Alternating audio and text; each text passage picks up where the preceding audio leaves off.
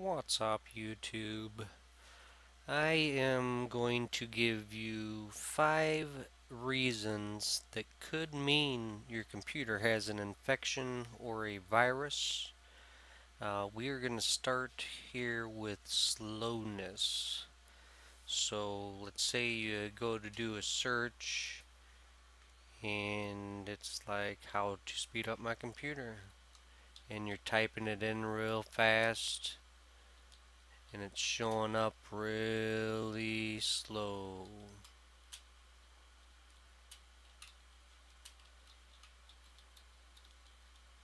And then when it does finally show up, you have your search result there. And you go, let's say, to Microsoft, save site, and you click it, and it takes forever for it to load. Anyway, the point here, that is one sign that your computer could be infected. Number 2 would be pop-ups. You get a pop-up that says, "Is your computer running slow? I can fix it for you. Click here to install the program now," or something along that line.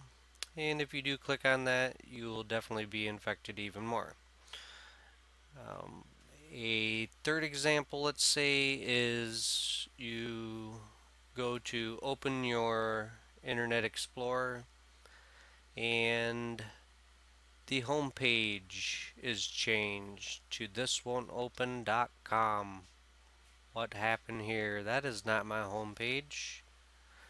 So you go up to your tools, down to internet options, and look at this. It's changed to thiswon'topen.com. Well, need to change that back. That's just an example. A lot of that comes from programs you will download, and they'll be attached to the program. And if you don't uncheck them, they will install and change your home page. Stuff like Search Conduit or My Web Search. I have even seen Ask as an adware. Those are just some examples for you. Change that back to Google.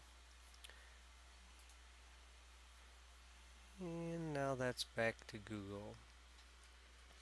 The other thing is going to be number 4, redirects. So let's say you go to type in how to fix my PC and you hit enter, and it brings up things about flowers. Now that's just an example.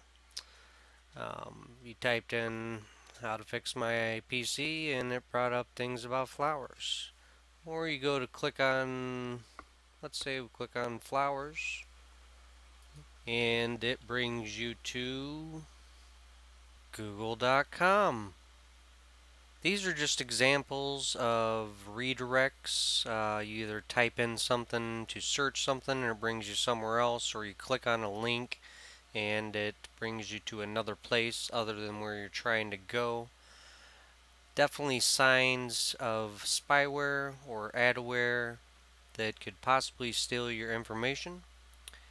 And that brings me to number 5, which is the loss of an internet connection.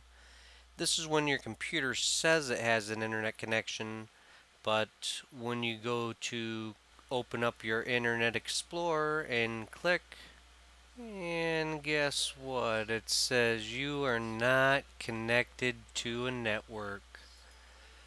Well, although you know your computer is connected to the network, and you are showing internet access, this page will indicate that most likely your internet browser has been what they called hijacked, and that means that it's trying to redirect your information to somebody else. I do hope that these tips on 5 ways to see if you have an infection or a virus have helped you guys out. If you would like, feel free to subscribe. And as always, stay tuned for more.